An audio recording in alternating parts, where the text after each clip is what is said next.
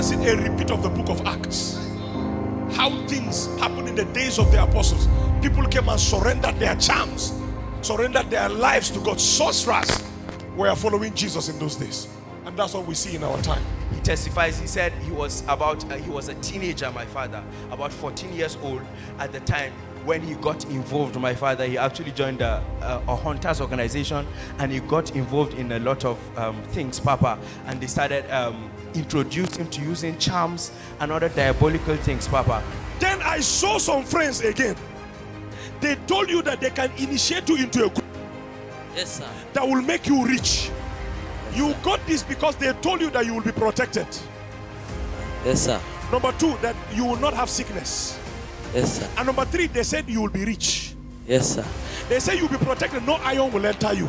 Yes, sir. And he said at the time he lost a brother that was also into those things, so he made a vow to himself to go even deeper into it for the sake of his brother, to his brother's memory. So from that year, my father, till today, right now he is 22 years of age, my father. So that's over 8 years, my father. He has been involved in practices of witchcraft, my father, charms and all that. And then my father, he said not only was he receiving, over time he got deeply into it till he got to the point where he himself gives medicines and charms to other people, my father. He practically became a witch doctor himself. And my father, we even have pictures of those times when he was into those practices. Hallelujah. And then my father, on Friday before last Sunday, he went to a particular place for fishing, my father. And they were actually using their charms there and doing some funny things there, Papa. And all over his body were charms and everything. And then a particular lady was there, and she heard him being called. So she was shocked. So she came and approached him and said, is his name? And he confirmed, yes, his name was. And so she said, please, I want you to follow me to my church on Sunday. Are you here, somebody? My father, the sister told him she wants him to follow her to her church on Sunday, which is EFI, Papa. And my father, he said, she insisted, so he promised her that she will be coming to church on Sunday. But even before she left, he told her, don't think that I will give up any charm in that your church. I'm not going there to give up any charm. I'm just going there to honor my promise to you. And Papa, he testifies, he said even before that he has actually been going to churches, my father, but with sinister objectives, my father. He would go to a place with the intention of trying the pastor, my father, or attempting some diabolical things in the church, and never has he ever been apprehended, Papa. So my father, he said this time he told her she shouldn't expect anything to happen because he has been to churches and nothing has happened. So one of the things that even made him want to come was to prove to her that nothing will happen to him even if he comes to our church. Are you here, somebody? And then Papa, he came to church on Sunday.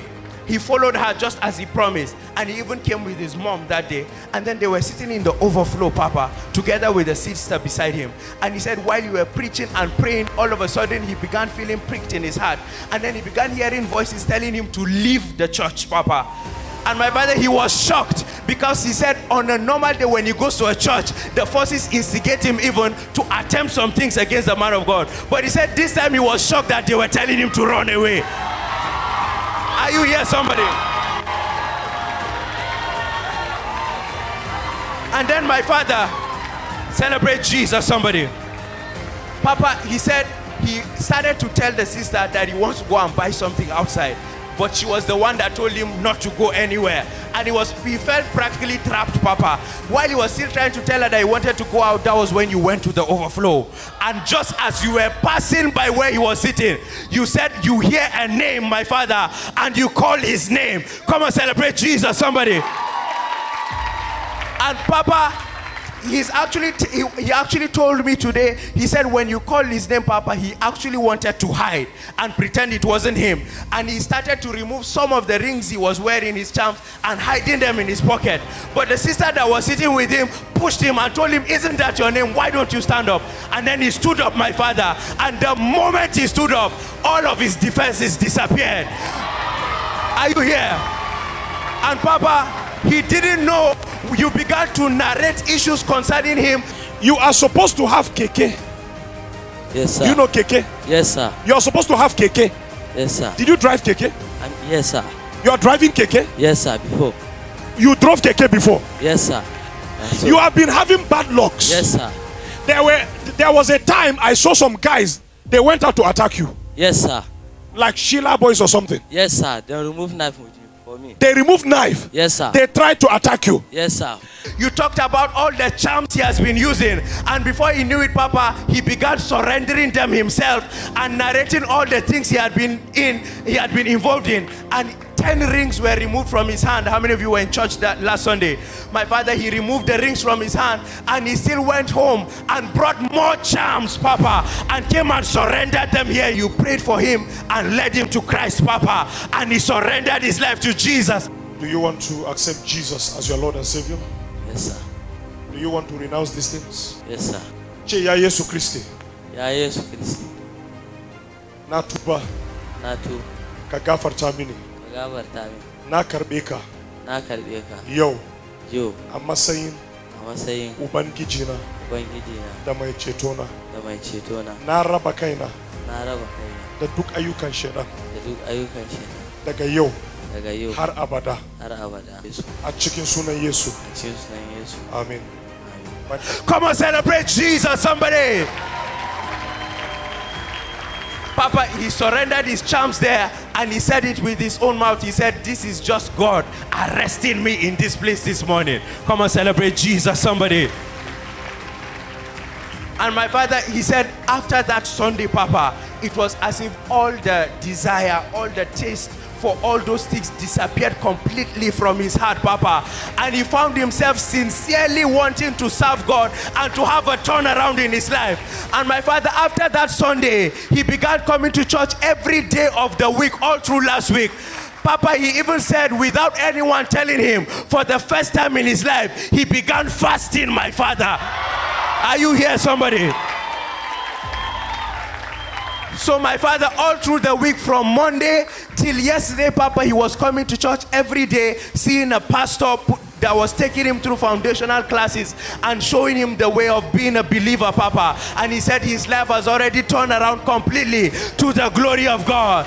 My father, his mother has been crying almost every day when she remembers how you located her son here and how her son's life has been turned around. And my father, he testifies, he said he went back home and he kept meeting friends, Papa. Some of them heard of what happened in church, and then other ones just met him and were surprised to see that he was transformed. A particular one met him, Papa, and said, where have you been? And he said, I'm sorry, I haven't been available. I've just been busy with church. And the person was shocked. He said, do you mean you are visiting somebody in church, or you are working there as a security? He said, no, I myself am attending church. And Papa, the person lifted his hands, Papa, to check whether his rings were there. And the person was shocked to see that there were no longer rings on his fingers anymore.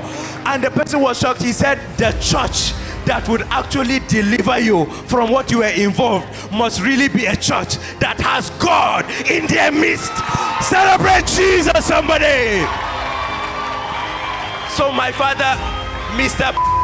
here, formerly a practicing witch doctor, is now fully a convert and a follower of Jesus, the God of nobility.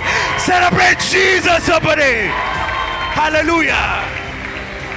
This is a clear manifestation, Papa, just as you showed us from the book of Acts 19:19, Papa, how native doctors came and surrendered their charms before the apostles. This has happened live in our midst, and this can only be the finger of Jesus, the God of nobility. Celebrate Jesus, somebody, for the life of Mr.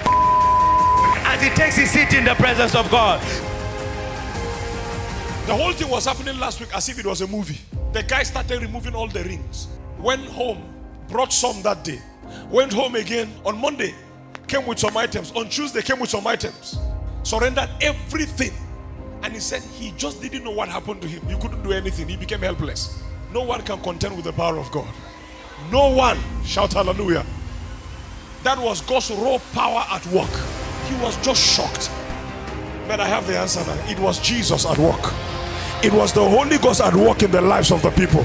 And I prophesy, if there is anyone in any family that has become a witch doctor customer, or that is into these things, God will deliver them in the name of Jesus. There will be victory for the family in the name of Jesus.